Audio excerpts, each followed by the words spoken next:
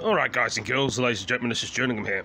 I bet most of you guys and girls and ladies and gentlemen, and boys and girls, if you've got a vehicle, if you've got a car, some of the petrol stations are running out of petrol, other ones haven't. Why is the petrol stations running out of petrol and why is others not?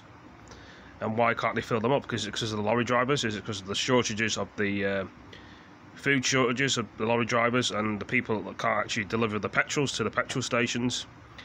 Is this been done deliberately? If you guys and girls remember a film called Independence Day, this is what this world in our world is starting to look like because of the pandemic and the virus and many other things. Food shortages, rolls, panic buying in the world. What's really going on here? It's just a distraction. If you've ever played a game called Division 2 on the PlayStation, where everything just goes downhill, will there be blackouts soon where the electric goes out so they can't get the electric supplies to people? Is this how World War III is going to start? Is this how is it been done deliberately? Is this why the bunkers are getting prepared? Is this why everyone's getting prepared and panic buying because they know war's coming?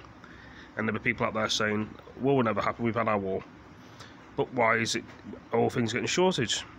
Is the petrol supply being cut off from other countries? They're not getting the money they need. There's definitely something going on. But I thought I'd mention it. There's a lot of people talking about it on YouTube. Lots of people are scared and panic buying. So what's really going to go on in our great world? Some people are sick of this world and don't want to be on the earth anymore. Other people are putting up with it and dealing with it.